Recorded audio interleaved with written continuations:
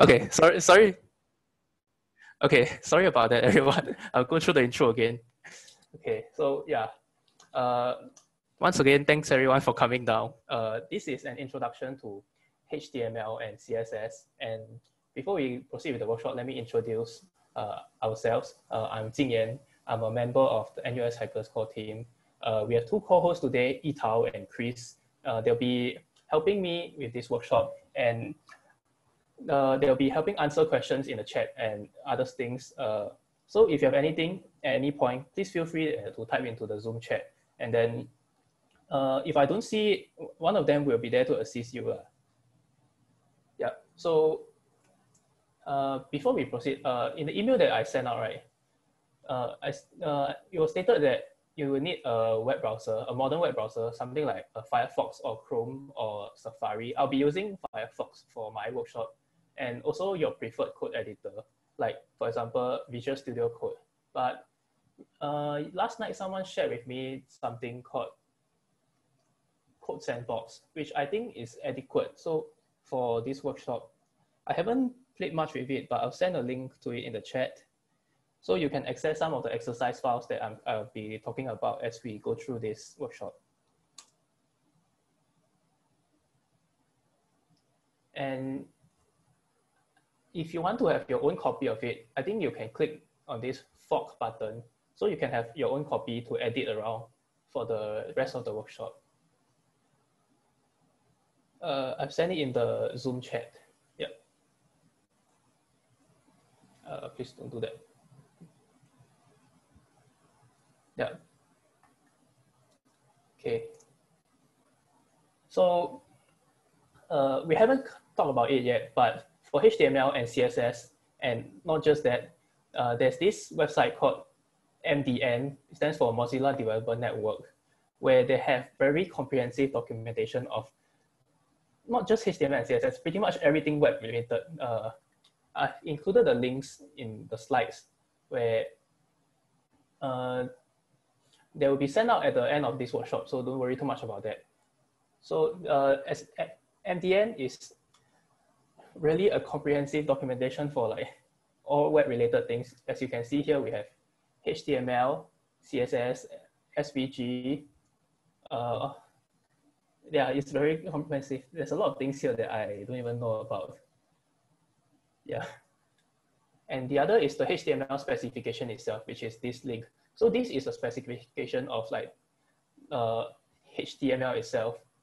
It's very comprehensive. It tells you exactly what HTML should be like. So in practice, you don't really reference this one much, but it's good to keep with you if you really need to know how the spec defines certain things, which we'll go through what those certain things are in due time.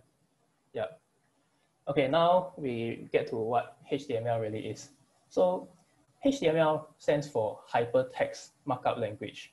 So it was originally designed as like a markup language for documents, very back in the days, like 1990s. Back then, things were a lot simpler. They just needed to like have some form of markup for your document. Like they needed to denote that maybe this thing was a title, this thing was your heading, this thing was a paragraph and whatnot. So that was when the web blew up. But after that, at some point they realized that the internet was going to be a thing, and then they decided to build on top of HTML. So HTML kept evolving to different standards, HTML2, HTML3, blah, blah. Currently, we are at HTML5, which is this logo, but as of HTML5, it's no longer like something that is fixed down to a version number. So even though this logo has like HTML5 to it, the HTML standard itself, right, is continually evolving. Like they're adding new things to the specification all the time. We'll talk about what those things are very soon. Don't worry about it if it sounds confusing at this point. Yeah, but that is HTML. It's really like markup. It's a markup language for some kind of content. So this is an example of a HTML page. This is our NUS Hackers website. As you can see, if we want to talk about content, then we have an image here, we have links here, we have a title here, we have summaries of activities we have been holding. Our event today is right here. So this is what we call a HTML page. And for today's workshop, right, we'll be figuring out what goes under the hood or something like that. So if you are already experienced at HTML and CSS or even web development in general, do note that this is an introductory workshop. So if you are already experienced with things like this, this might not be the workshop for you. So if you would like to leave now, I think it's fine. Yeah, don't worry about it. We won't hold anything against you or what. If you feel that you will not need this workshop today. Yeah. Okay, so but back to the topic. This thing is a HTML page, and it's underneath the hood. It actually is a document that contains like text like this. So let me zoom in a little. So this entire thing, like all this stuff, is actually the HTML document. It's actually a HTML document, and your browser looks at something like this, and then your browser is able to understand this document to render a page like, to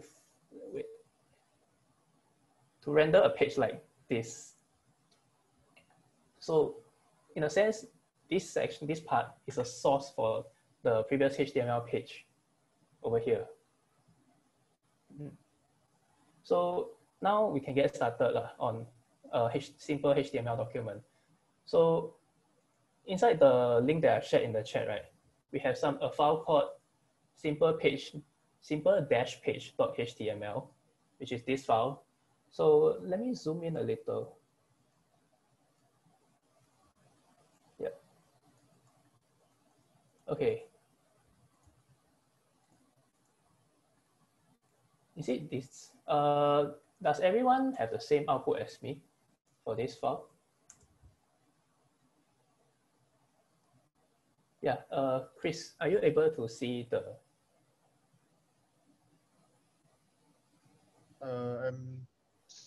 I'm still loading it, but yeah, okay. It's not showing up in the browser thing. Yeah, it's a bit iffy. Yeah.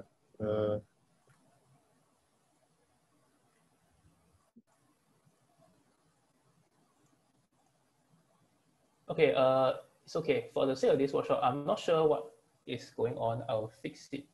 Yeah. But let me open the file locally. Simple HTML, simple page. Okay, this is how the file should have looked like. Sorry for the mistake over here. This is how simple page.html should have looked like, which is something like this over here. So let's go through like the contents of this document. Okay, firstly, we have like this line. Sorry, we have this line .type.html. So this is a block this is a tag that declares that the rest of this is going to be a HTML document. There are other doc types. I think the HTML spec should have it. I'm not quite sure where, but I think you could have like other XML document and whatnot. But for this workshop, we'll be focusing only on doc type HTML. So this line is the start of declaring that the rest of this document is going to be a HTML document. Then following that, yeah, oh, okay, there are links here, sorry, yeah. Following that, we have like this HTML element. So this thing is a tag that says that this section is going to be like HTML, and all the stuff in between it, this is an opening tag. This is a closing tag. That means all the stuff below, inside here, is going to be considered HTML. And then the next thing we have is a head. A head hosts like a head is where you can declare some metadata for your document. So for example, you could declare things like a title, you could links to certain styling sheets, which we'll talk about later. So for example, in this, my local document, right?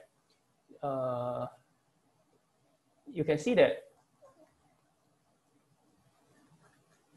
I have nothing in my head. So earlier I mentioned you can declare a title, right? You can see my title is over here. It's just like a path to this file itself. So if you don't specify a title, it defaults to this. So we'll go through a bit more about that later. So this thing is where you can put all sorts of metadata. And then this part is the body of your document. So the body is what you actually see inside your document itself. So as an example, all these things will be inside the body of this website's HTML document. All these, okay, this is a very complicated page, but all these will be inside the body as well. And similarly for the file that I just closed, this is what I put in the body, like just, that's the only thing in the body, and that's what shows in our page. So back to this. Jing, if you rename the file to index, right, it shows up in the code sandbox. Oh, that's code. Oh, okay. Then that's okay. I think I know what's the issue. Do I have to go here? Simple page.html. Does this work? Yeah. Okay. Sorry. Okay. Sorry, everyone. Yeah. By default, this thing only this. Oh, I should mention that as well. Index.html is a special name for a HTML document. If you don't specify like a particular page or a URL to go to, then it will default to index.html. So in the exercise, in the link that I sent, I didn't include an index.html. So by default, it didn't show anything. So if I were to create an index.html here, and then say I copy pasted the content of simple page.html, and I save it inside there, then it should display there. Let's give it a try. Sorry for the, and I save it. Yep, it should update. Yeah, thanks for catching that, Chris. Yep, so yeah, that's how you use this page. Yeah. Yeah, so yeah. The body, as I was saying, the body is where your content goes. I believe. Oh, right. Sorry, let's go through this first. As we mentioned, the tags come in pairs. You start off like with an opening tag where you just specify the type of the tag you want.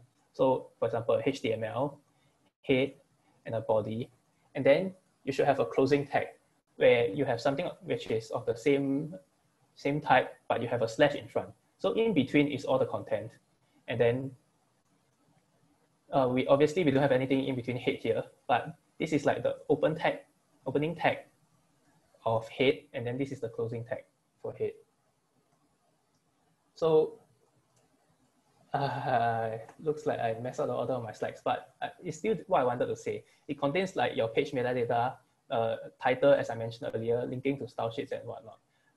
As always, MDN has comprehensive documentation on what head is. In fact, yeah, MDN defines it as machine readable information, metadata about your document and whatnot. So if you want to know like the details of something, MDN is probably like the best link on the internet you can to read about all this, other than the specification, but that's a little heavier. And body, which is the page contents.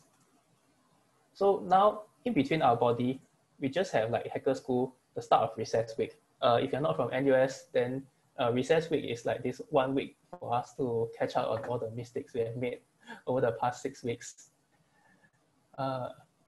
This is the only thing that's in our body so far. I think this is a mistake. I'm not sure about this. I'll figure it out later. So, but we could have a lot more complicated things in the body, as we'll go through in detail later.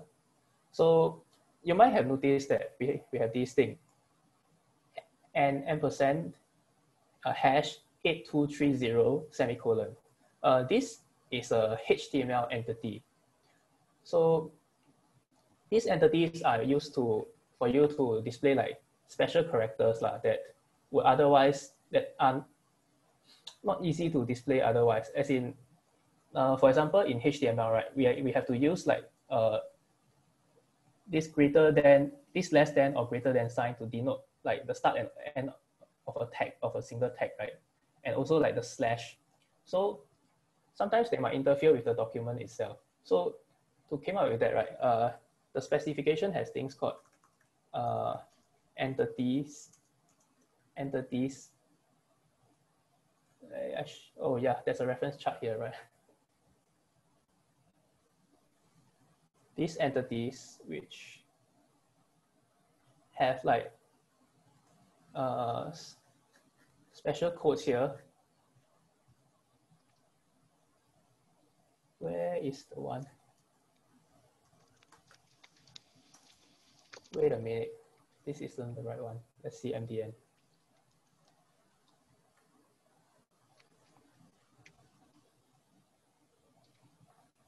Okay, it's supposed to be this. Where is my... No, it's okay, I'll just explain it.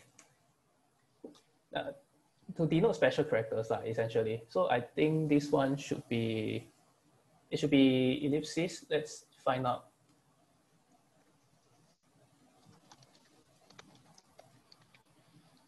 Okay, yep. So this is, this one, 8230 is an escape entity for horizontal ellipsis. So there's a bunch of them. The table here should have them, but I don't see it. Yeah, it's a little different. I'll update the link. Okay, but earlier, as we mentioned, now it's a very, very simple document. Clearly, this doesn't look like something like this or even like this, right? So clearly there has to be a way to display more complex content. So we'll go through like some of the more generic elements first. So you can follow along by modifying simple page.html, or you can add these elements via a document inspector. If you're following along, I think you can use like index.html instead and then modify it from there, so that you don't have to specify like file.html over here, and you can just use index.html. So let's talk about what the document inspector is first. On your browser, if you press F12, you should see a menu that looks like this.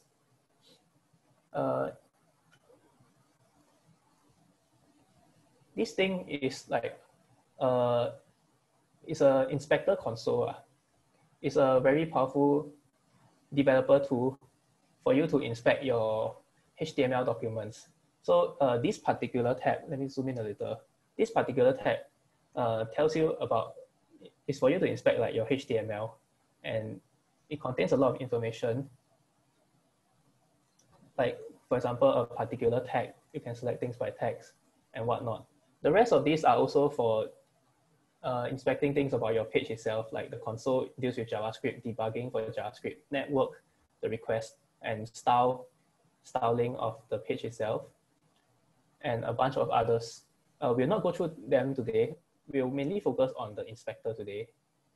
So depending on what browser you are, I think Chrome, F12 should work on Chrome as well. Maybe different if you're on a Mac, or if you're using Safari, you need to click on one of the menus at the top to open like developer tools or something like that. Yeah. So over here, they have like the HTML document.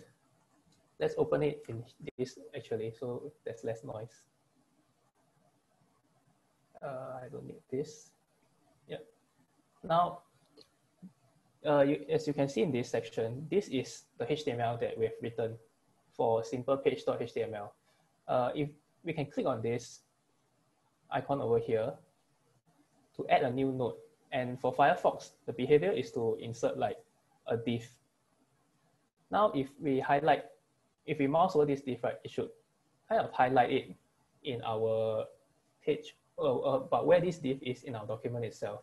So I don't want to move my cursor, but you can see that it's not taking up much space. It's just along that line below Hackerschool 2020 start of recess week. So we can actually modify this to some other tag by double clicking on it and then just typing it into what we want. So for example, if I wanted it to be a P tag, you update to a P. And you kind of saw that now there's some yellow color. That's the margin, which I'll explain later as well. So back to the slides. Now, yeah. Pressing this plus, as mentioned earlier, will give you like the new node. And then you're able to double click and then edit. Then when you're done, press enter. It'll take a while. It took like a second for me to update like the div to a paragraph. So let's talk about this div element. Okay, this div, right, and span, these are two of the most generic elements for content. So the div literally stands up for like divider, stands for divider, and it's for you to divide your content. So it's for you generally, but you probably don't want to be using like div to divide your content all the way. As we mentioned right at the start, right, HTML is for you to mark up your document. So when you use text, right, there are special tags that actually give your document some semantic meaning. So for example, you have tags like P to denote that something is a paragraph, main to denote that it's like the main content of the page, and article to denote that it's like a single article. So for example, in a simple page like this, this isn't a very good example. Maybe in like, for example, Straits Times, right, you would have like, you use this article tag to denote an article, and then headers and footers. Let's see if I have a more complicated site here. Yeah, something like, maybe something like for this page, right, something like this nav bar at the top could be considered your header, and this tiny little powered by Mark Vine over here could be considered your footer. So there's a whole bunch of this to give semantic meaning to your document. There's a link guide here. Let's hope the link is updated this time. Yes, which gives little more details about using HTML to structure your content. So as an example, if we go back to like over here and then we add, let's say we were to add this as a paragraph. So let's say I wrap this in a paragraph tag and save. Okay, you saw like a minor visual difference.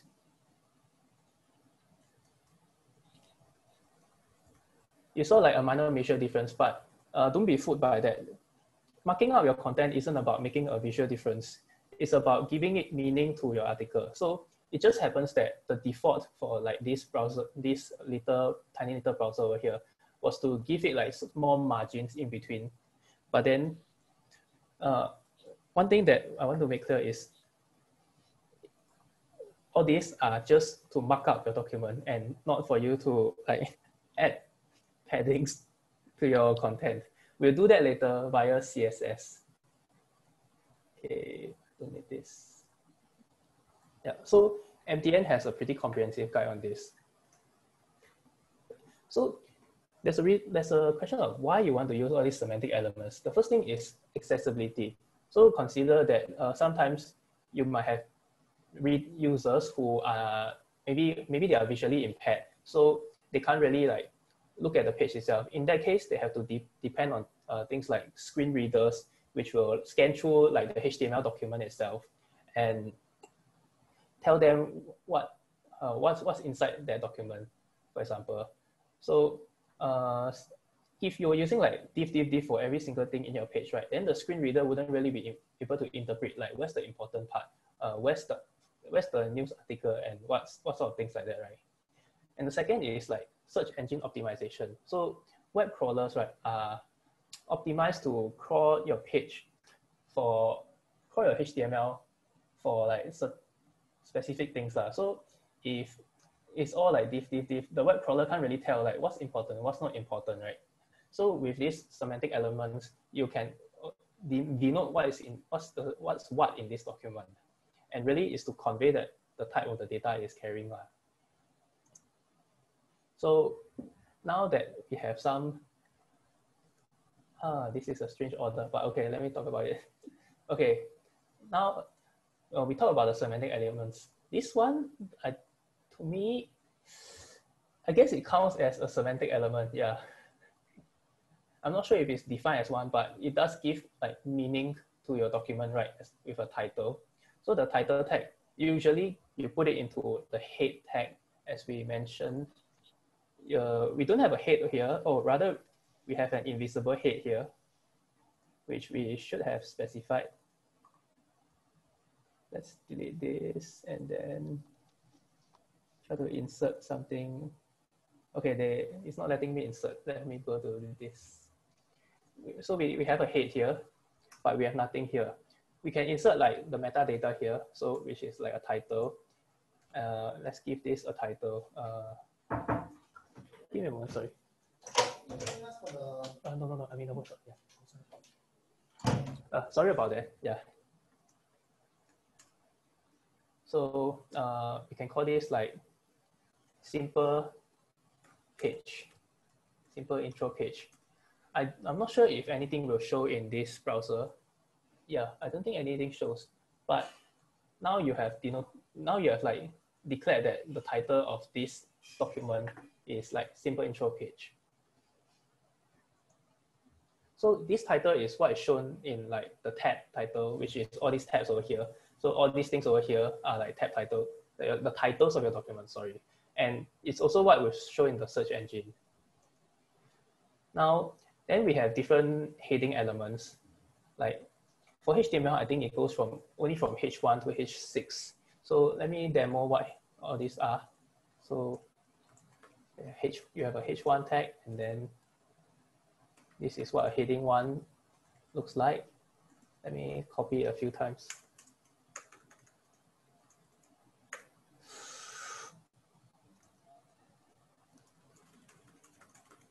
So a H2 would be something like this.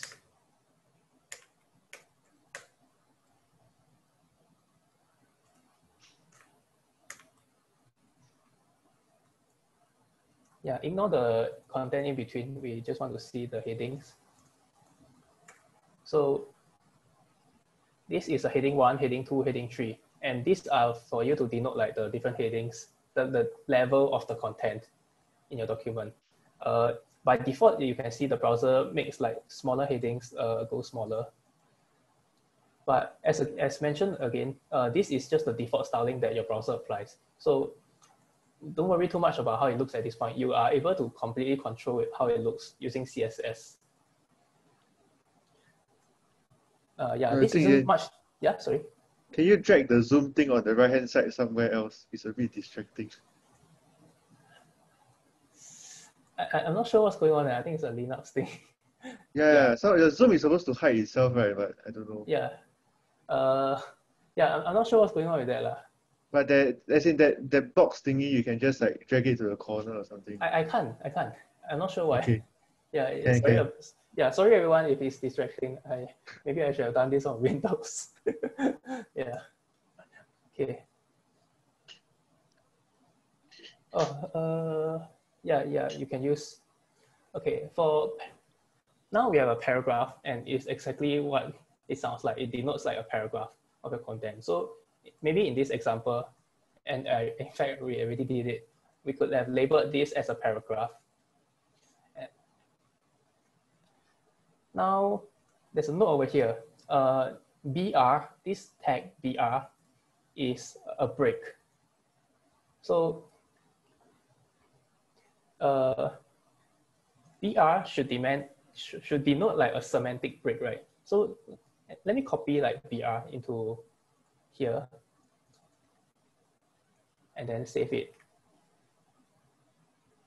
You can see that now, sorry for the mistake, it's on a new line. Because what BR does is it's a line, it's kind of a breaker. But in general, you shouldn't be using like BR to break inside a paragraph manually unless it's absolutely necessary. Instead, consider for an example like this. Maybe you might want to put it in a new paragraph instead. So as always, this part is about considering what your content should be. So maybe you want something like this instead of putting a BR inside your paragraph. we have list, which is similar to like most like word processors. So you can have ordered and unordered list. You can denote like, for example, does this work here? UL. Oh, it works. Okay. List 1, list 2, list 3. So UL denotes like the start of an unordered list, where you don't need any order to them. So they just use, by default, your browser uses like bullet points to denote lists. Of course, you're able to change them. In fact, let's talk about an example. Do you think like this menu over here, file edit selection, view go help, this could be like a list of like menu options, right? So I'm not sure if they're actually using a list for this part, but then can you see how like semantically, right, this thing is a list of menu options, and in fact this is like a sub list of like many options for help. So this one would be, I guess it's also an unordered list, even though it's declared in this specific order. So you can have ordered lists as well. And for ordered lists, your browser defaults to using numbers like 1, 2, and 3. You're able to change this. You're able to style this as well to, I think, Roman numerals, and there's a bunch of others. So one thing that should be clear by now is styling can be controlled. Yeah, and for the list items inside, you use li to denote like a list item. So that's it to list. It's a straightforward thing, as it should be. Now you can, of course, you should have known that you can have links to other things. So you can link to other pages, for example. So it's an anchor. The tag is an anchor. The element is an anchor, and you use A to denote an anchor, and you have to specify a property like a href, which is the reference. So in this example, it's a little small here, but let me use this as an example. Okay, so this one is an anchor to Google.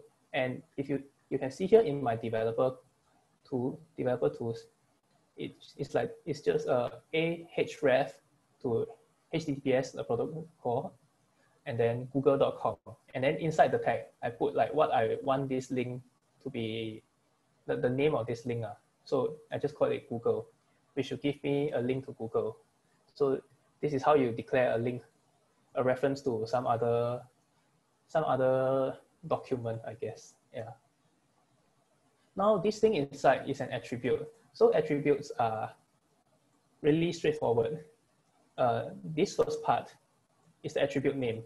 So for the anchor element, href is a special attribute name, which lets your browser know what it's referring to. And this part over here is the attribute value. So all of these attributes, right, they come in like attribute name and attribute value pairs. And there is a whole bunch of them. I think there are some that are default for all HTML elements, like class, ID, and whatnot. And href is a special one for anchor elements. So apparently I didn't include a link to like the attributes. I'll update the slides, and I'll update the slides for them. Okay. Now, but of course, we can't be like just displaying like text with heading, list, and whatnot, right? So HTML should allow us to display like richer content, like for example, images, and we can display images through like the image tag. So for image, you have a special attribute as well called src, which stands for source. So this is the source, and then this is the value of the source in this example is like the Google logo. So this would be an image with img, and then source of this results in like this example over here. I won't open the developer tools for this one.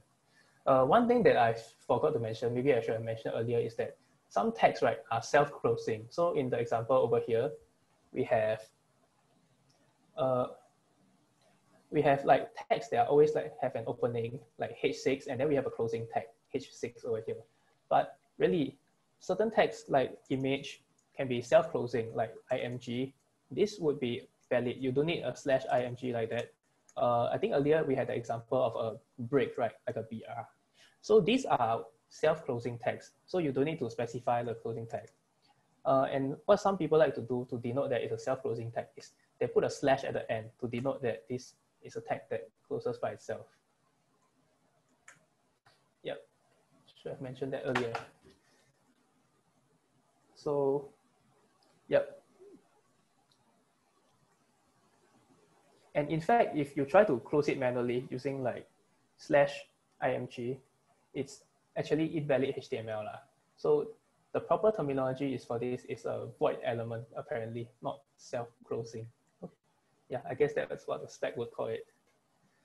But of course, we have seen, we are able to combine elements. So now let's say we put like this image in this image element inside an anchor element.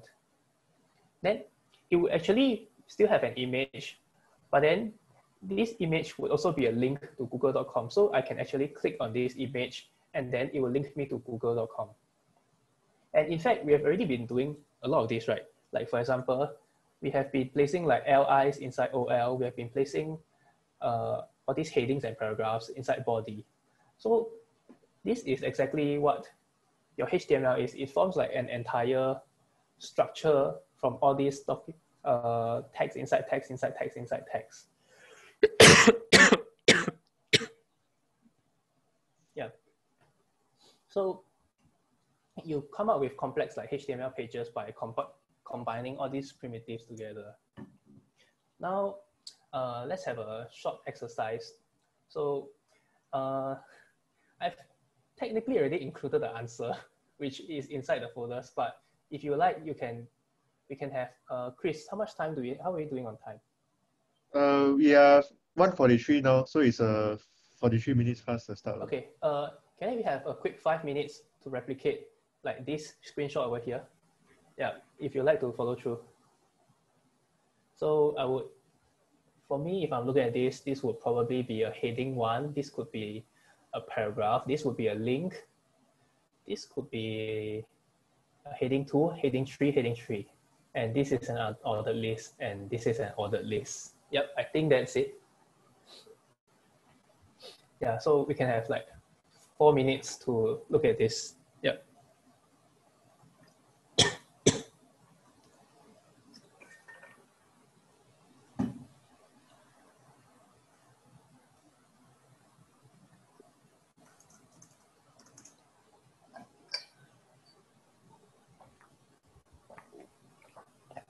If you have any questions at this point, please feel free to ask in the chat.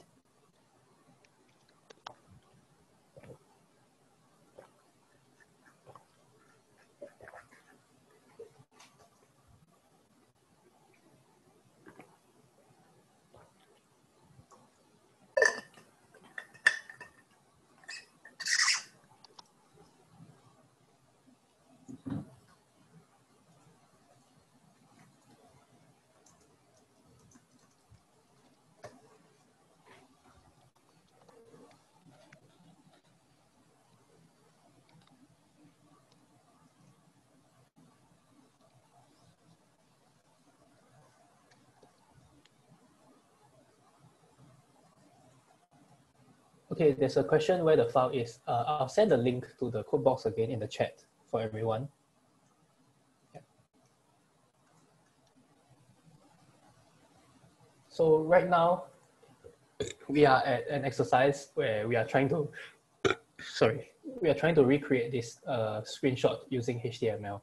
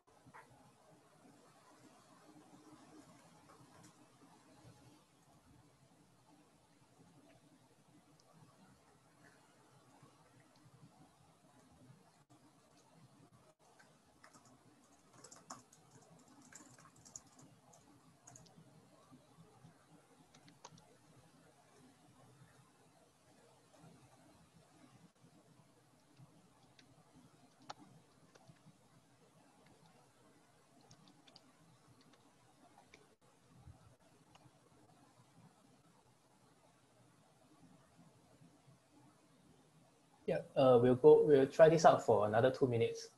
Also, I fixed my Zoom annoying panel.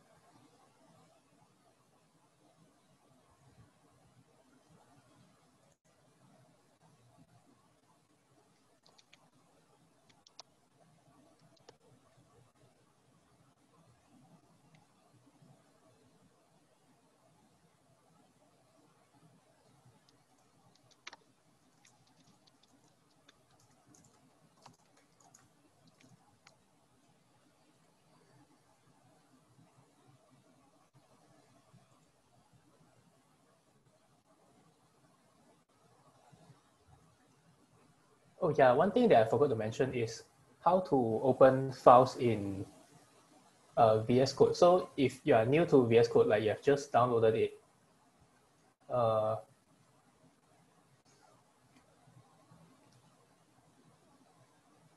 one thing you can do is you launch VS Code and then you press like file and then open file, or you can use the shortcut Ctrl-O and then you can open the file from there.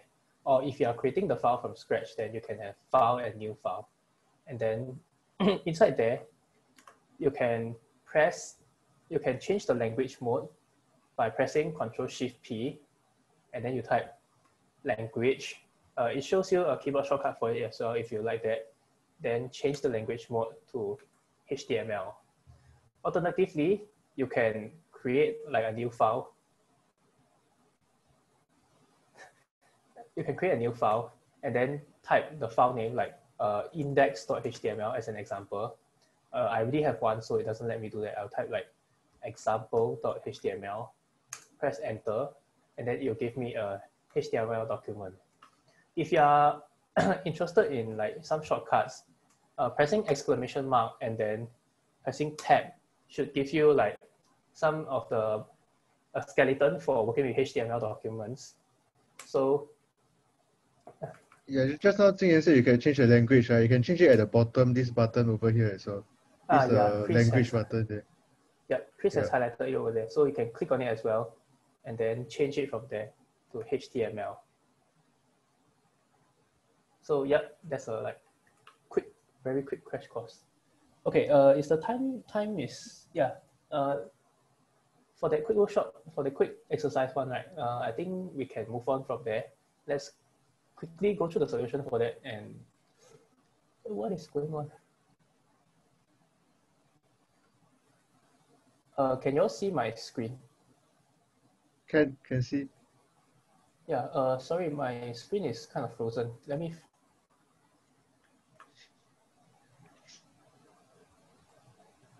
Okay, sorry about that. It should be. Yep. So for exercise one, as expected, we have like the HTML document. Inside it, we have a head and a body. In this example, it's a simple one, so we only have a title, which I titled exercise one. It's okay if you didn't do this one. Yeah. Inside the body, for me, I decided to use like H1, heading one for the exercise one. Actually, let me open this. Yeah, I decided to use exercise one for this part. Heading one for this part. Heading two for section, and then heading threes for the subsection one and subsection two. I placed this in a paragraph, and then I had a link to NUS Hackers. For this part, I use an unordered list of 2 items and an ordered list. So that's a quick like refresher of the few elements that we have covered so far. Yep. Maybe images, but I didn't put that in this example. So that's like it for HTML, but there's a lot of other content, like a lot of other text that I didn't cover within this slides itself.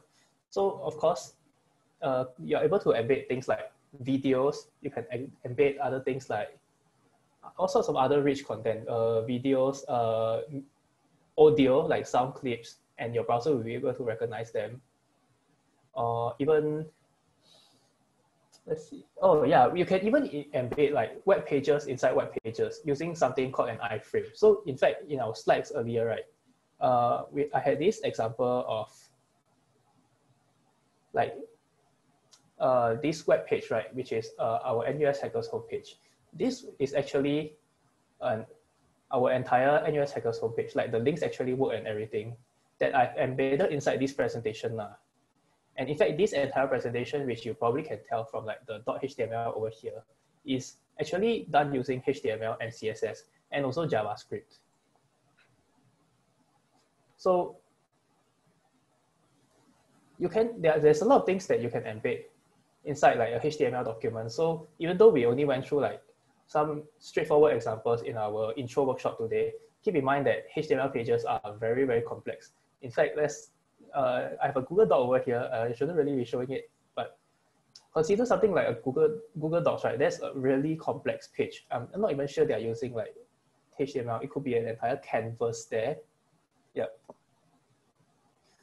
Now, I think it's about time we go to like CSS, which stands for cascading style sheets. The style sheets part, the style part should be straightforward. CSS is used to style your document. The sheets part refers to the fact that you can like divide your styling into like different sheets and then like or apply them all to the same document, or even apply them to one sheet to different documents. And the cascading styles refer to how the rules of CSS works, which is like it will cascade downwards so that everything below it should get everything more specific than something should get affected by it. So CSS came a little after HTML in 1994. The current specification is like at CSS 3 as well, but this is also a lie. They're still adding stuff to the point where and once again, MDN has everything, and it's pretty comprehensive. Let's see. Yeah. I can't find a link where they have like all the CSS properties, but we'll go through that later, I guess. Yeah. So before we get into like the CSS, right, the sheets part of CSS, let's consider inline styling. So you can like directly apply styling to something. So as an example, I have a paragraph over here. If I use the style attribute and then I give it something like, I declare the property color to blue, it should result in blue text. So this thing over here, once again, is similar to attributes, but these things, we call them like properties, CSS properties. The left one is like the property, and then the right side is the, which in this example is blue, is like the value. So we have a lot of properties. I can straight up tell you now that I don't know a good amount of the stuff over here. Yeah, what even is, okay, I've never seen carrot color before. I would assume it is the color of what have a carrot. Yeah, I've never seen like clam before. Yeah, but as you can see, this is a lot of properties, and you have a lot of control over like the CSS itself. So for today's intro workshop, why is this thing back here? For today's intro workshop, we are only going through like the more common properties. But if you're interested, definitely do look up at like the comprehensive list that was given, because you really can control all your CSS. In fact, this presentation itself, right, as I mentioned, is a HTML document, right? And then if you try to like view this presentation without any CSS, this is what it should look like. So I think these were my navigation buttons. Yeah, they are. But this is how it looks like without any, or sorry, with only like the default styling applied to my browser. So it took like a fair bit of CSS so that this presentation looks like what it is now. Yeah. So we have color, which we already went through. It changed like the color of the text. The background, which is exactly what it would sound like. Font, same. Okay, border, padding and margin is interesting. We'll cover the box model very soon. So I think this time I won't like try to jump ahead. But yeah, you can try them out. Okay, yeah, we're covering the box model right now. So every element, element in CSS, HTML, right, has some kind of, it is contained in some kind of box lah. And then this box, right, in fact, let me open the developer tools right now. You can see the box model over here. So let me select an arbitrary element, like maybe this. And this is how, yeah, this is the H2 that I've selected. This box has like 0 padding, and then the padding is what is like inside the content as well. Sorry, that doesn't sound very clear. So the padding is like the space inside the box, and then the margin is like the space you want. The margin, which is the yellow color part, is the spacing that you want outside the box. So in this example of our H2, we don't have any padding. We also clearly don't have any borders, and we have a bottom margin of 20. Let's actually try modifying it now. So let's try to apply like some styling to it. So you can actually, when you select something, the details of its styling show up in this panel, and you can apply like temporary modifications to the styling. So let's say I wanted to give this like a border of maybe pink, and then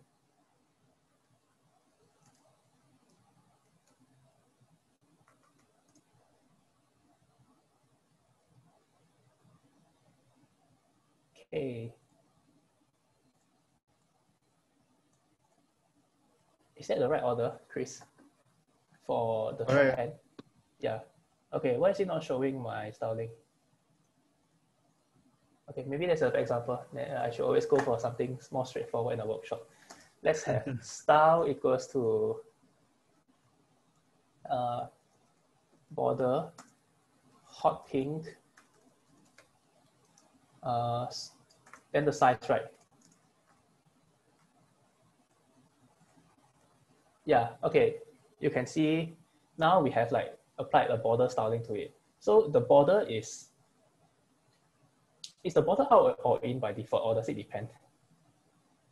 I think it depends, right? Yeah, I think it depends also. This style of CSS is a bit unclear. Okay, yeah. Sorry, I'm not very sure about the CSS specs. So if I wanted to know more about this, right, what I would do is I would go to read like MDN, like I would search for a border on it, and then I will read about the details, which I'm sure MDN will cover. So, so it's bound to be here one. Yeah, about whether a border should be considered inside or outside the box. Yeah, and the margin is something that's outside the box. So back to, maybe I'll apply like margin 50 pixels.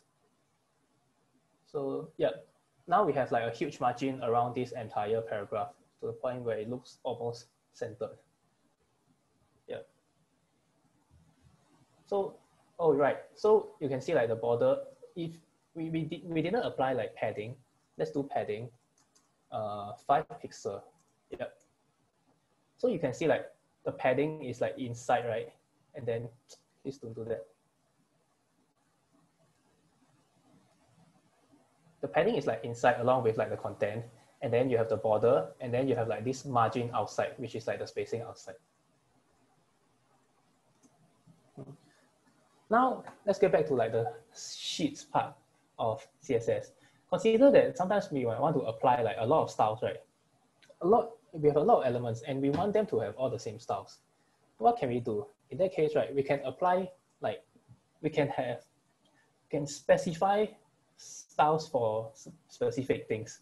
And by specific things, I mean, you have a lot of granularity, you have a lot of control over how specific you want to go. So something like this would apply to all P. So this is like a selector, you select P, and then you declare that I want all the styles between these curly braces to apply to all paragraphs. So in this example, this should be all blue text for all these paragraphs.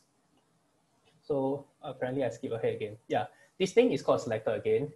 And then this curly brace, the stuff inside this curly brace, including this curly brace, sorry, is the declaration block where you can declare all the styling you want for what you have selected. And this is an example of a single declaration, color blue. So as I mentioned, you have a lot of control over what you want to select. So sometimes you can select by attributes. For example, if you have an ID attribute, yes, attribute, you have an ID attribute, like you decide to call this specific paragraph, like my -p, you can select it by the ID using this pound sign. So pound my ID, and then you can apply some styling there. For classes, you can have like a class attribute, and then so in this example, right, we declare like that we want the styles from these two classes to apply to this paragraph, and we can create classes using like a dot.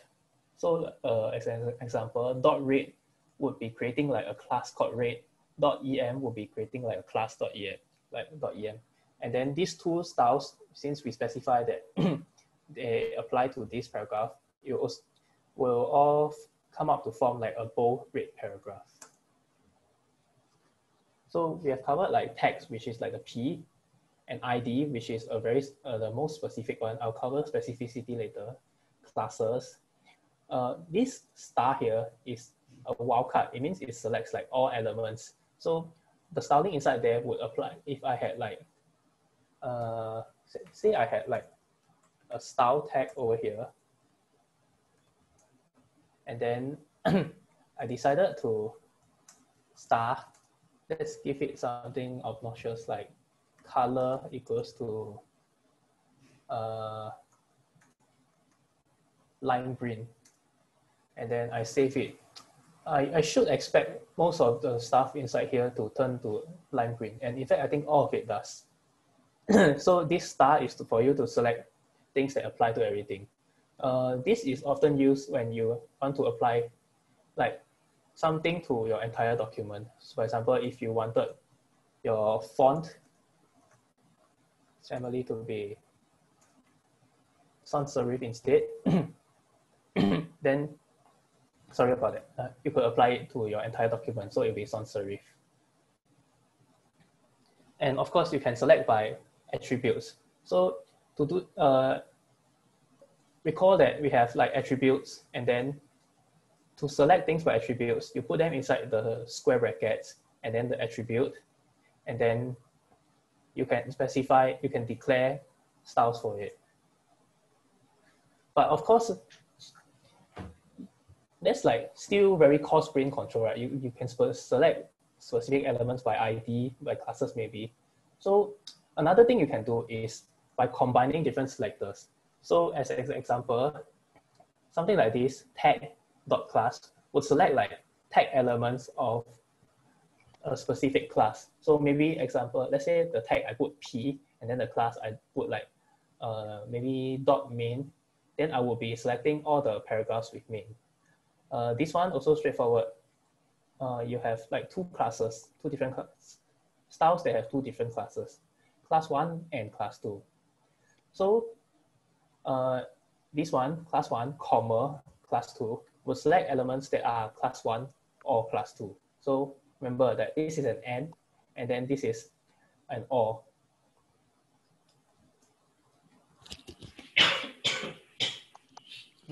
Yeah, sorry. Yeah, but once again, right, in this example, I created like I had a style tag, and then I placed the styling inside this tag. But sometimes you want to be able to like reuse styles, and also you don't really want like the details of your styling to pollute your HTML document, which by right should really represent what your document is, right?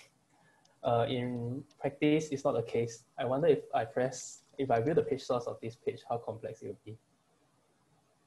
It actually, oh yeah, this is a JavaScript app, so it doesn't show it that way, but this is probably a very complicated page. And ideally, you don't want like all these styles to like pollute the HTML document itself. So what you can do is you create a CSS file itself. So in this example, let's not use that actually. Let's create our own file, example.css. And say I wanted to move all the styles here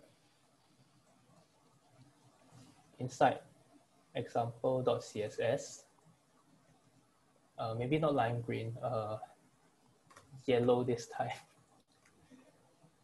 Now, obviously, the styling won't apply to this. Sorry. Yeah. Obviously, the styling from there wouldn't apply to this document yet. So recall that earlier at the start, I said that head contains metadata, and we can consider like a style sheet to be metadata. What's the syntax, Chris? Link rel equals to the link. Yeah. Okay. Yeah. Type equals. Yeah. We declare that it's a style sheet, and the file is of like it's like a CSS file. Type equals to text/CSS, and then we have like a reference to the file itself. So let me just copy this actually. Link rel equals to. That's not what I wanted. Go away. Hey, type equal text CSS. I didn't call it example. I call it example CSS. So if this goes well, our text should be a horrible yellow now. Oh, that's so bad. Great. Yes, it's a horrible yellow. It's so bad. Okay, but yeah, now we have like we have moved the styling into like a specific style sheet.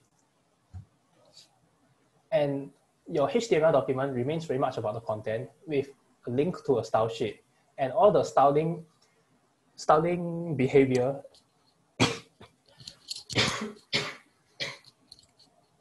sorry about that, is inside like this style sheet. So that's what a style, moving it to a style sheet is.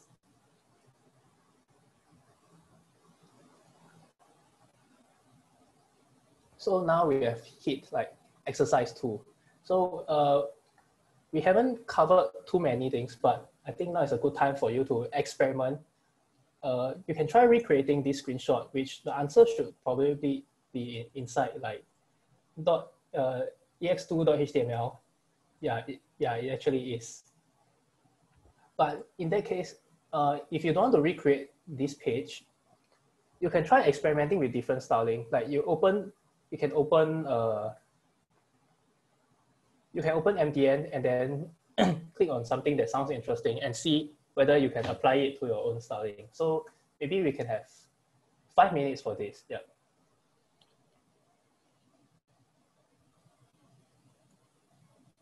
And in the meantime, of course, if any questions, really feel free to ask in the chat.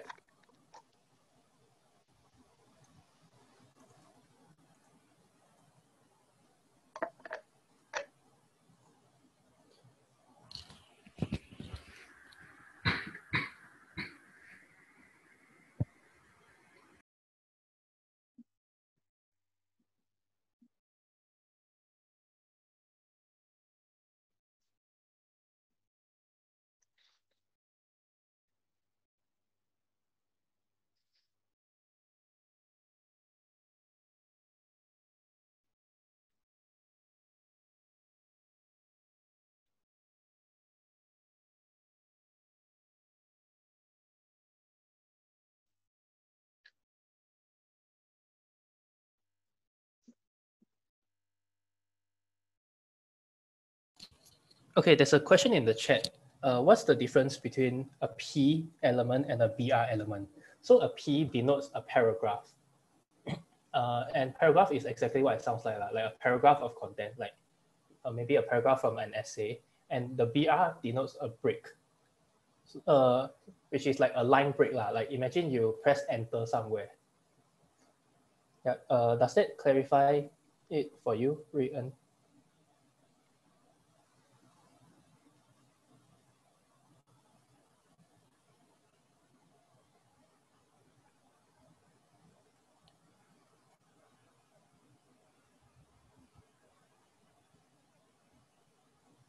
So maybe as an example, say we have a paragraph. Can BR be BR? Okay, firstly, BR is like one of the void elements that we covered at the start. So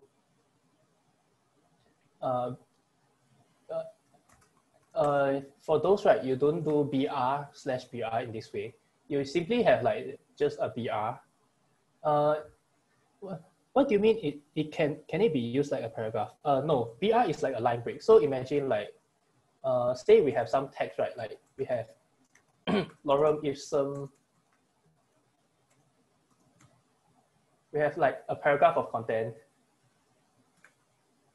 right? And then a BR is like at some point, I just went there and I decided, okay, I want to have a break there. Yep.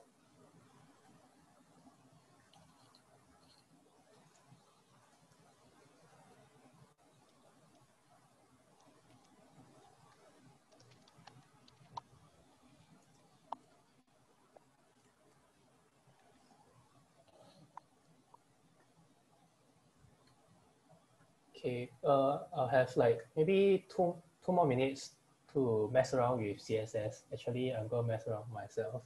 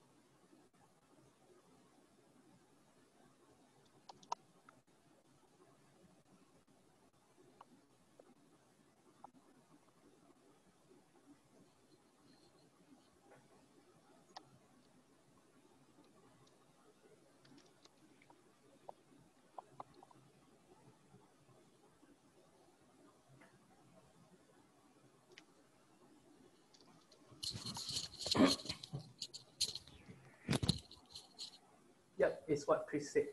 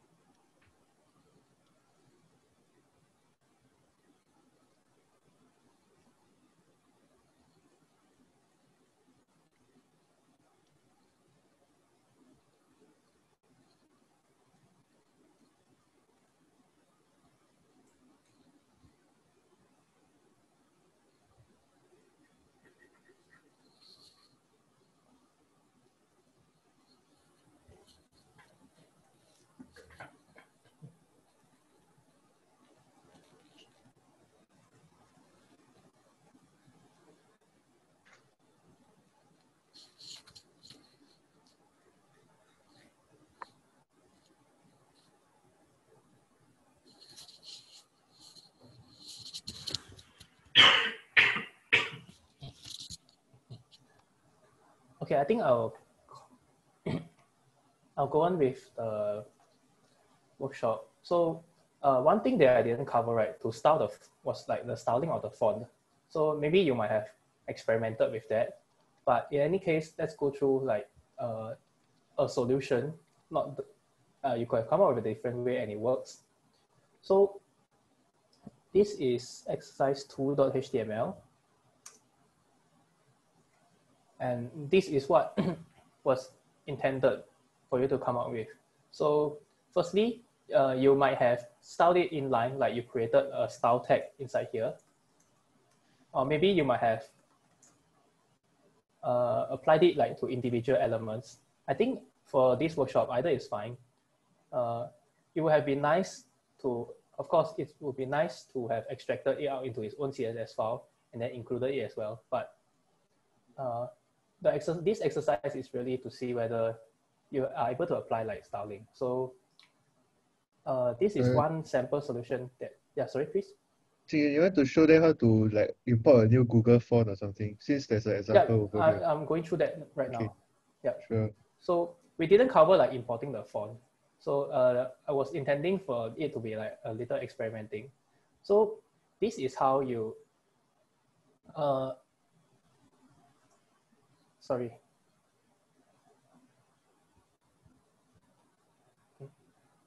There are fonts, right?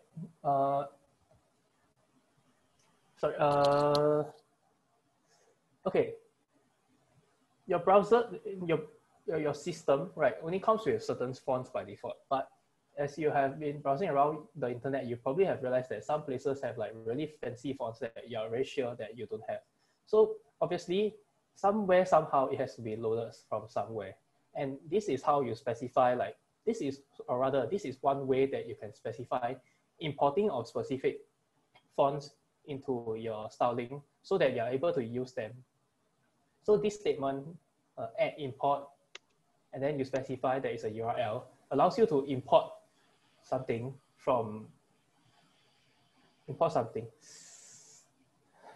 Okay, I can't move that one.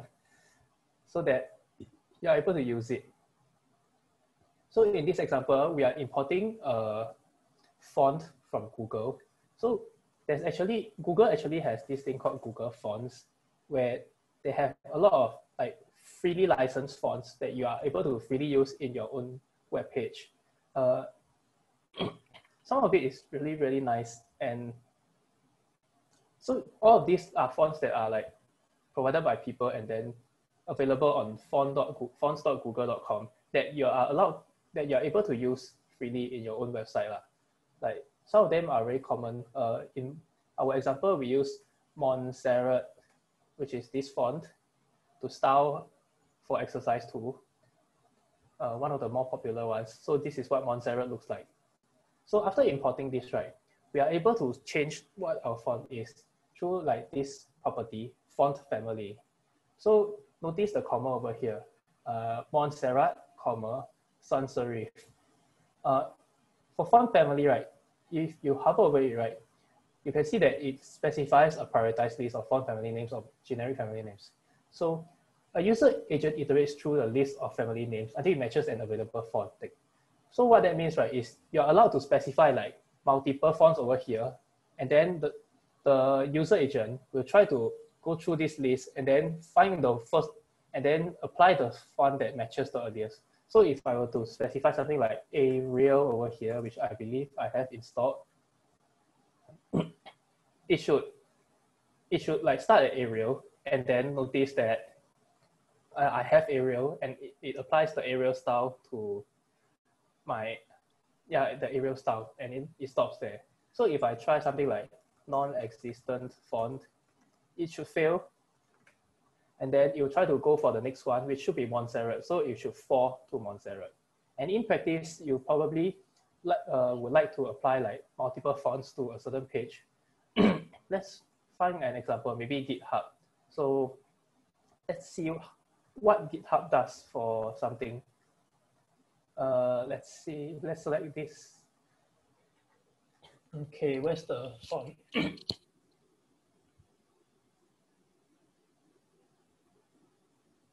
So,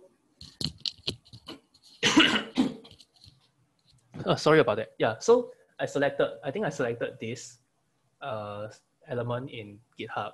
And then this is the font family rules for this specific element. So it starts off from like this thing, -Apple system.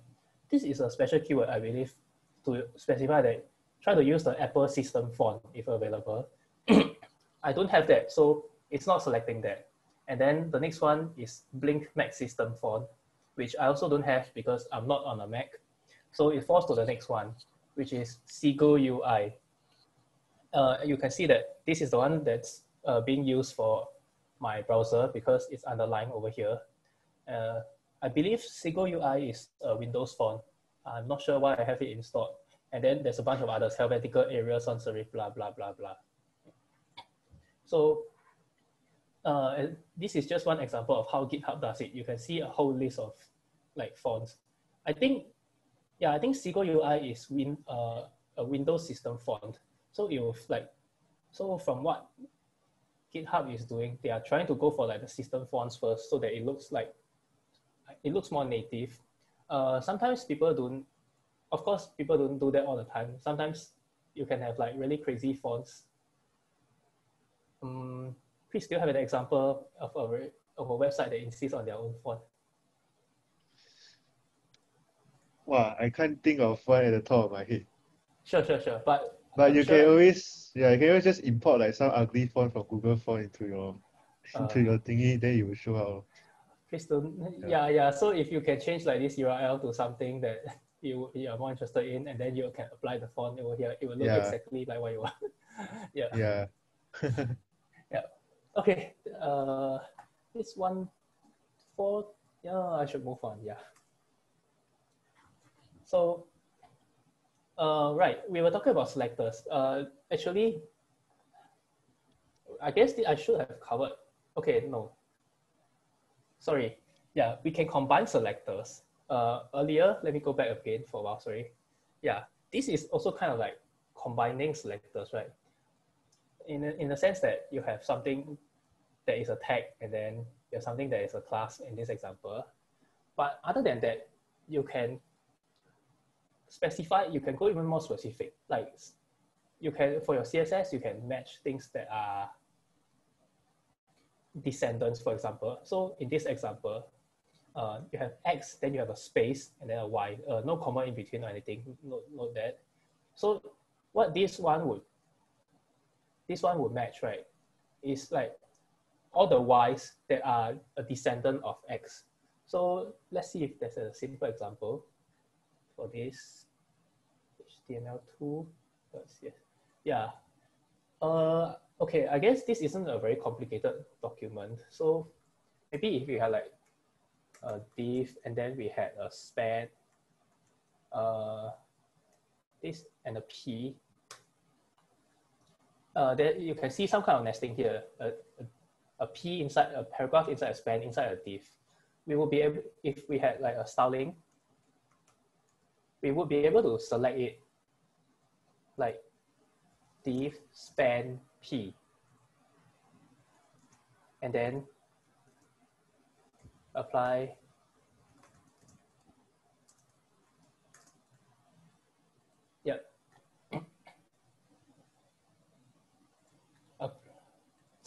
sure.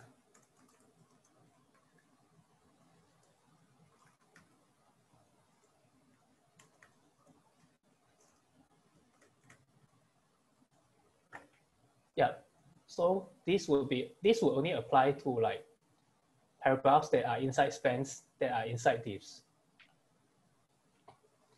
Or you can have a direct child. A direct child means that it has to be like the next level inside, the next level from X. The Y has to be the next level from X. So in this example, we have 3 levels, a div, span, P, right? If I remove this span, I'm quite sure this styling would still apply to this example text. Let me save this file. So yeah, it still applies. But then if I have specified that I want P paragraphs that are direct descendants of a div, it should fail. It shouldn't apply to this example text over here because it's not a direct descendant, right? It's like you have a span and then you are the descendant of the span. So instead of like directly descending from div, you have like a parent in between.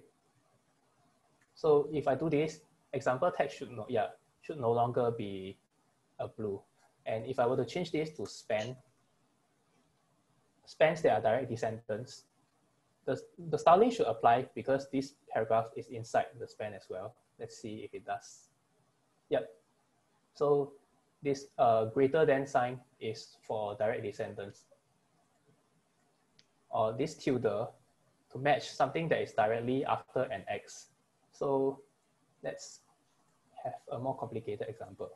For, I don't think this would work. Yeah. But let's say I have a div and then I have a H3 example H3. Yep.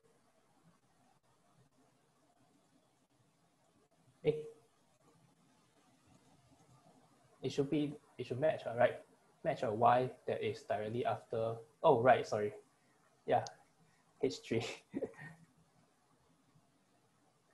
Yeah, so it's directly after.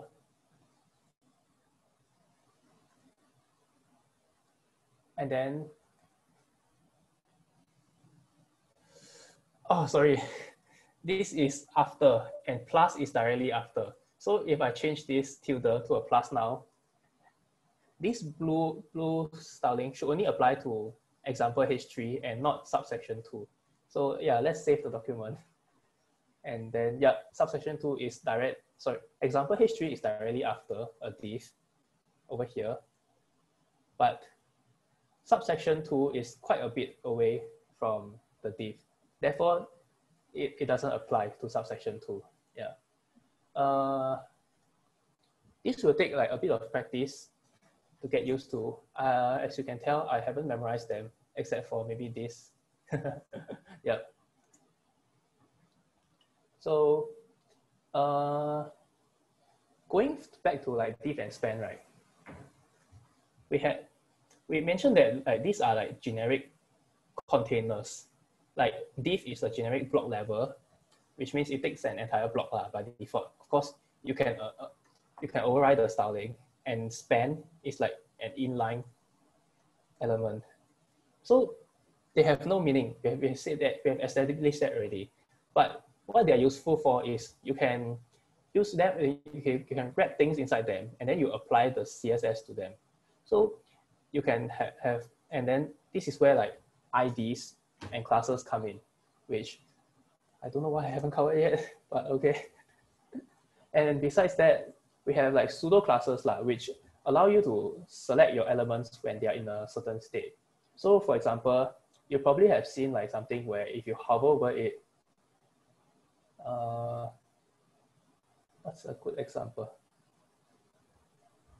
You have a list of items that you only want to style the last child. Yeah, so as this example, right, for hover, it's probably like hover over here and then you can see this thing. Focus, when something is selected, like for example, if you had some kind of input,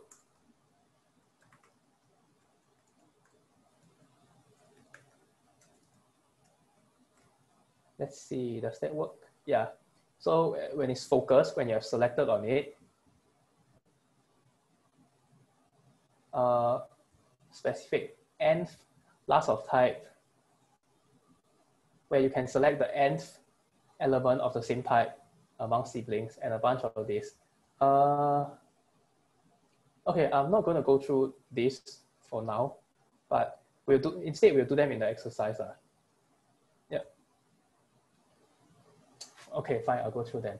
So you can accept an argument in parentheses. So over here, you can see that you have the parentheses, right? You can specify an argument. So the argument can be like odd, which means like you select like the odd elements, the odd numbered elements. So you alternate, and then even, which is the opposite, or something of the form that is an plus b, where a and b are like some numbers. And then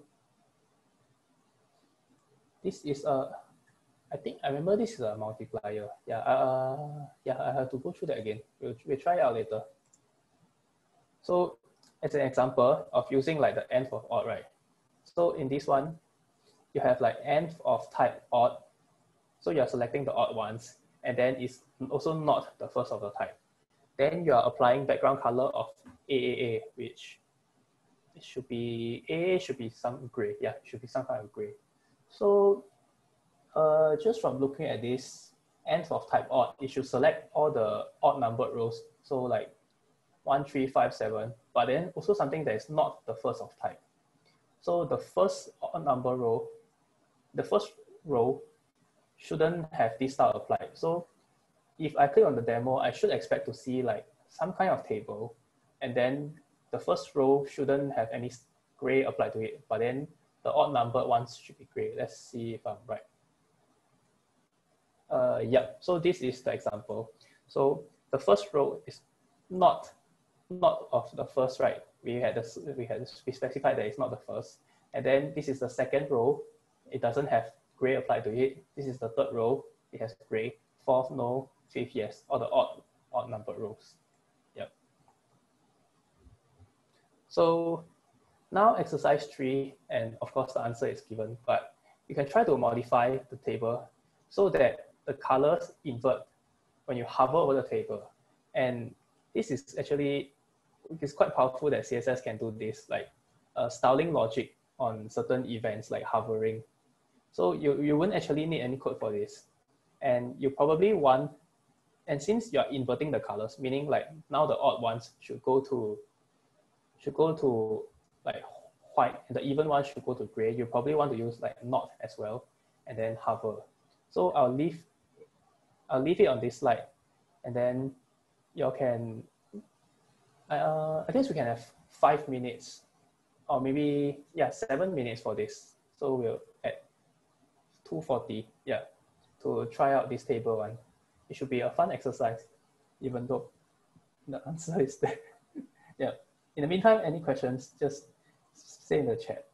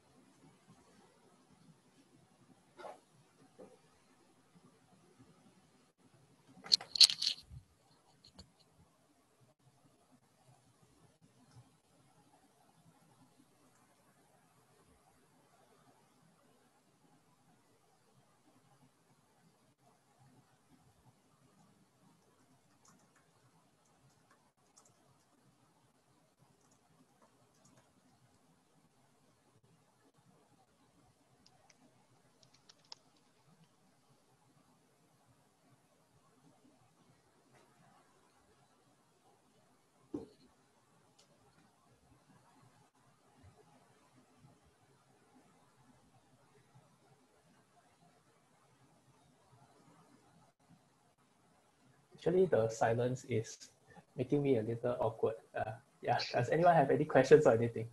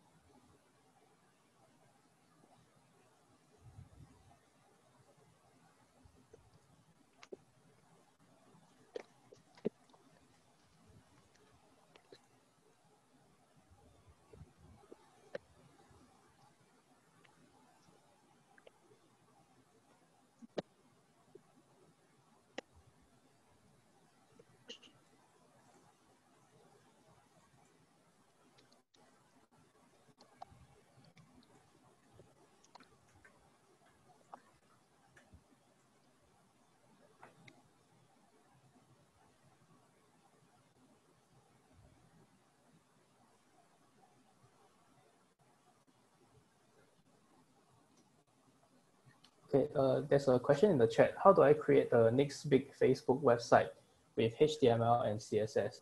So the answer for that is HTML and CSS alone is not enough for creating like something like Facebook, because you have a lot of like behavior, right? Like you shouldn't be, like if you think about the stuff we have covered so far, we have created very static pages. So but with something like Facebook, right, it's not like a giant collection of static pages. It's a lot of like pages that are generated from dynamic content. So wait, Chris asked that question.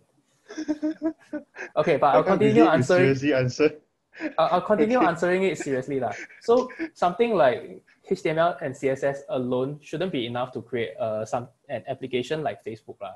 Because Facebook isn't just like a web page anymore, right? It's an entire web application. So you probably want, you probably need something like JavaScript, or maybe if your app didn't need JavaScript, you need some kind of like server to serve generated web pages from the back. So unfortunately, maybe if I had time, I'm not sure I do, but if I had time, I would try to cover like a bit of JavaScript at the end, because HTML, CSS, and JavaScript are like the three big intro technologies to like the web lah. So in this intro workshop, we only covered HTML and CSS, but we didn't plan for like JavaScript. But we should have several JavaScript workshops in the future. Yeah, we are having a React one coming out soon. I think later Jing will just briefly talk about it. And I think the underlying concept is the same. No matter whether your website is static or whether it's like a generated website like Facebook or like Straits Times or whatsoever, the underlying concept is that it still makes use of HTML and CSS, and that's like the building block of the like the internet and your web browser. So yeah, this is still pretty important. Back to you, Jing. Yeah. Yeah, so okay. Let's quickly go through like the answer for exercise 3. So what was intended was you hover over it and then the columns will change color, but the first one should like stay as some kind of like heading. So actually this is quite tricky. Ooh. Okay, so first you can specify that your styling when you are not hovering over it should be of this one, which is what was given in the example lah. Then after that, when you're hovering over it, this selector and this styling should apply to it. So it's a very simple example, but you can see how with CSS alone, you were able to implement something that like changes on some event, right? Like a hovering event. And of course, we haven't talked about events much about this. We only only mentioned about like hover or what, right? But you probably kind of have the idea that there are a lot of events going on in your browser, and then you are able to respond to them. So as an example, hover is one of them. I think focus is another one. There should be a bunch more. Yeah. Okay, and finally we get to CSS inheritance. Yeah, sorry. Can you just go back to the exercise 3 example just now, the code sandbox? Yeah, so I think just now we didn't really touch on it, but this what you see here is a HTML table. So the TR text is like the table row, and the TH text are like the table header. So Jing, can you just press a Control S over here? Yeah, so this formats the code. Now you can see, right, the first two text is like the table row, and then the table header is like column 1, 2, 3. Then at the bottom you see like TD text. So TD text, they are like table data. So it's like text that are not the table header. So they're all inside the TR text. So TR text is really just the table row. So you can see how what Jing mentioned earlier, the CSS specificity and like like if your table data is like a child of your table row, how that can be very useful in cases like this. So yeah, and code sandbox quite useful. The moment you save, it just formats the whole entire HTML code for you so that it's very readable. Yeah, back to you. Okay, yeah. Thanks for the quick explanation, Chris. Of course, if you would like to know more about tables, because logically table is also some kind of like content, right? It's back to the same thing, MDN. The sad thing is, recently Mozilla fired a bunch of like their maintainers for this, but still it's still the single greatest source of reference for like HTML and CSS on the internet that we have so far. Okay, but that was beside the point. Yeah. Okay, I really should have put this like inheritance topic earlier at the start. So I guess I might have confused some of you earlier, but I'll go through it now. So, okay, with CSS, right, there is some level of inheritance.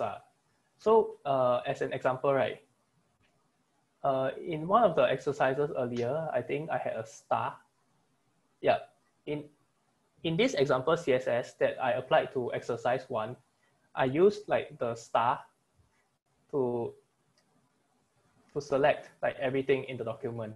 So in this case, everything in this document had this style applied to it, like font family, sans serif, color, and then a font weight of 700. So font weight is like how thick, the weight of the font.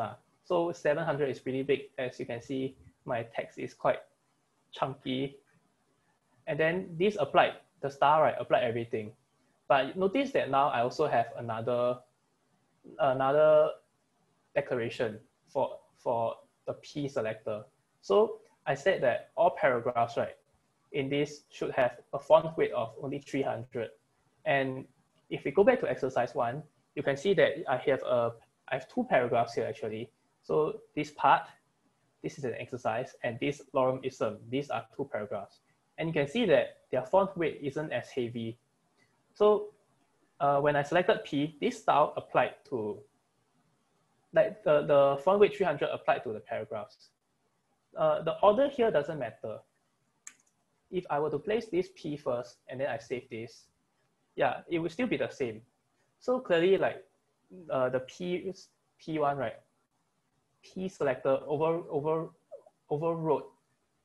the star selector.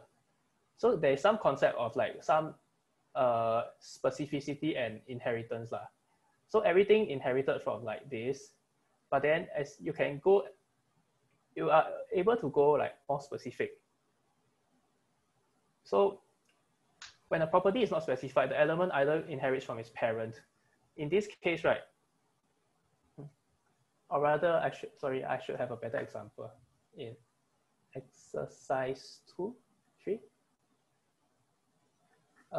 Chris, where did I do the,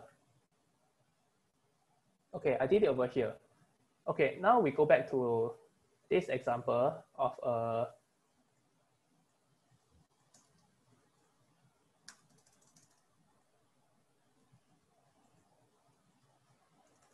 okay, ignore the rest of the stuff for now. This is exercise 2. Okay, we go back to this example of like the div and span, right? Notice that if I only style to the div, right, like color blue, and I didn't specify like what the span and the p are going to have, when I save this, notice that this is exercise 2, right? Where's my example text? Yeah, yeah, I moved example text up. So example text is over here. So example text is inside a paragraph, but I didn't specify that paragraphs should be of the color blue. So what it did was it inherited from its parents. So span also didn't have anything specified. So span inherited from its parents, and div, I specified color blue. So you inherit from like its parent lah. So this is what I wanted to say about CSS, the cascading part. Like this style, right, cascaded all the way down from the div into the paragraph. So the paragraph got like the color blue. So that's what the C in CSS stands for, like cascading, because the rules of your styling cascade downwards into like the children. So certain properties, right, get inherited. Not everything, like color, font, your border, I think, yeah, padding and margin also don't get inherited. Background, no, not inherited. But others like color and font, they cascade downwards. So this, I guess I really should have covered this earlier. This is a table of CSS specificity. So we start off from the most general, like with a star, which they call a universal selector. Then the next one, which is slightly more specific, is the element, followed by 2 elements, and then n elements, followed by classes, followed by universal with classes and attributes, and it goes on and on and on. So eventually you hit like IDs, and at this point you're pretty specific already. So IDs override. So if you are selecting something by ID and then applying styles to it, the ID rules will override everything that was before it. As an example, if I have like p ID equals to example p, and then I selected it by p, sorry, not p, example p. I wanted the color to be, please give me a color. Okay, never mind. Aquamarine. Now, following this table of specificity, ID should override an element selector, which is what the div was for. But now we are applying it directly to the paragraph. So if I save this, yeah, aquamarine should have been applied to the example text. It's not very readable. Let's see, font, weight, 700, slightly chunkier. Okay, sure. And then followed by combinations, some like combinations with IDs, and followed by like like multiple ID selectors. Okay, now this is interesting. Inline styling actually is more specific than IDs in a style sheet.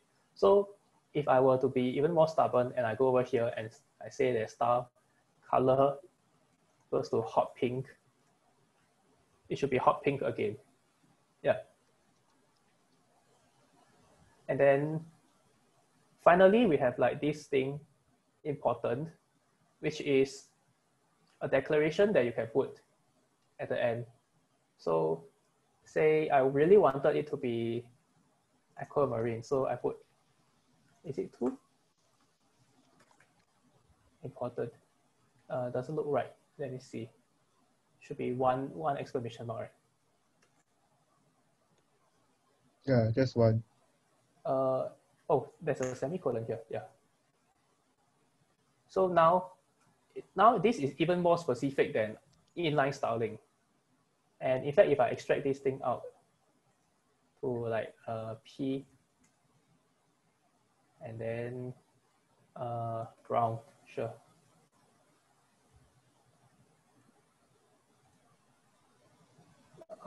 And I remove the important here. Yep.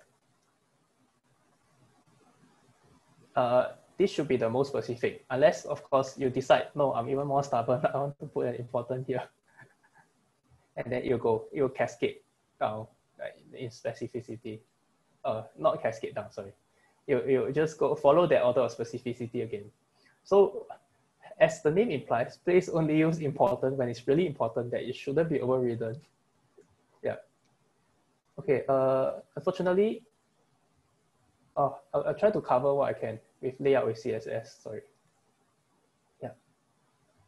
Okay, you have several units, right, to specify length. Like for example, your width and your height. You can specify with several units.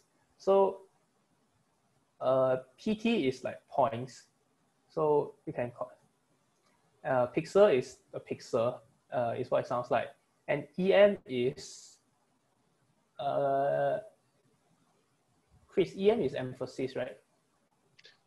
No. I have never really went to read out what it stands for, but you just need to know that it's a unit. It's a unit. Yeah, it's a unit. I can't remember what it stands for now, sorry. That I think it's relative to like the size of your font, like your default normal font. So there are many ways to lay out your page with CSS lah. So as an example, we talk about layout, right? In this presentation, it's a very simple layout. I have like text at the top and then stuff at the bottom. But consider a more complicated page, in fact, like this. The layout is pretty complex, right? Like at the top, you have a menu for selection. At the left, you have this panel for different options to do with the sandbox. And this is like a file explorer. This is for me to edit the code. Over here is like a embedded browser, which shows like the output of our code. So there are ways for you to like CSS, to lay out like this document using CSS. If not, let's see what this site looks like without CSS actually. No style. Yeah, this is like the page without CSS. So there's a lot of content. It seems like the font doesn't even render properly now. Yeah. So with CSS, you're able to control it such that it goes into like this nice grid layout. And so grid is like a table. Flexbox is like a one-dimensional table. Yeah, the description, somewhat if you like restricted a grid from 2D into 1D. So you can either flex or grow along like one horizontally or vertically. And then you can use like CSS frameworks, which are giant pre-made CSS styles for you to download and then just apply to your site. And there's also floats. Sorry for having to rush this part. I'll try to cover grids. Yeah.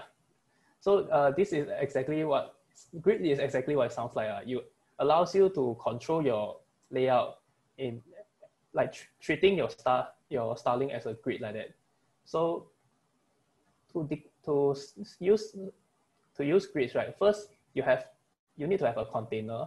So in this, we declare an ID, a div, and then we declare that inside this div, the display should be a grid. And then for this brief grid, we have something, we specify a grid template. So this is one fraction, one fraction, one fraction, and then this side is one fraction, one fraction, one fraction.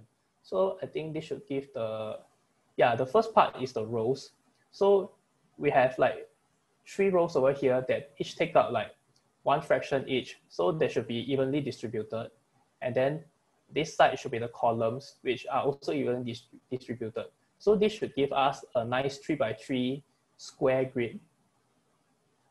So grids, right, are very flexible. They allow you to, sorry. Yeah, this is the grid that we got to display using like this grid template. And then this is another example of a grid. I think I've included the example inside here. yeah, this is grid 2. So similarly, this is like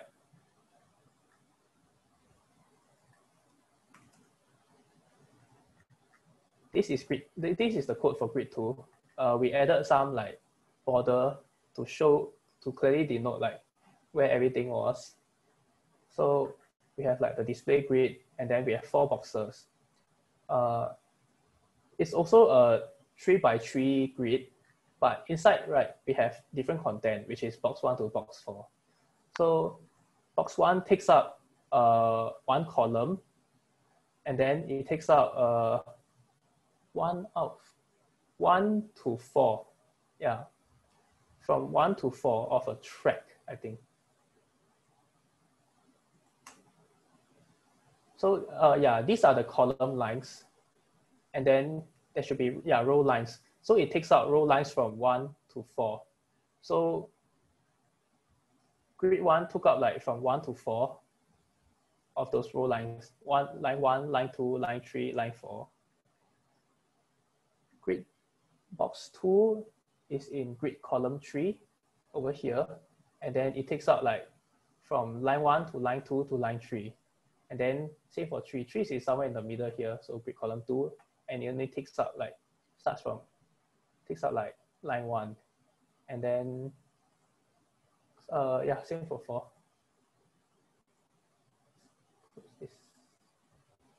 Yeah.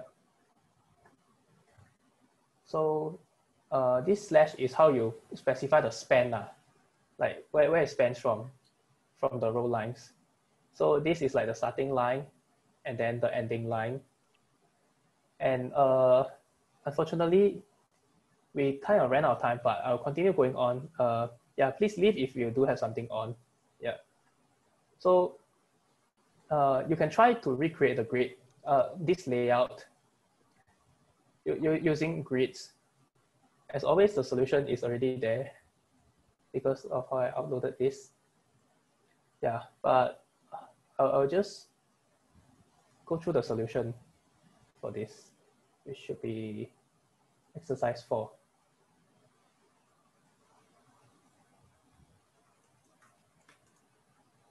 Actually, So, Jing, I think we can just skip this. I think they can, since you give this to them, I think they can just go and explore this on their own. Yeah, fair point. Yeah. Okay, so that was a very like high-level intro to the basic HTML and CSS.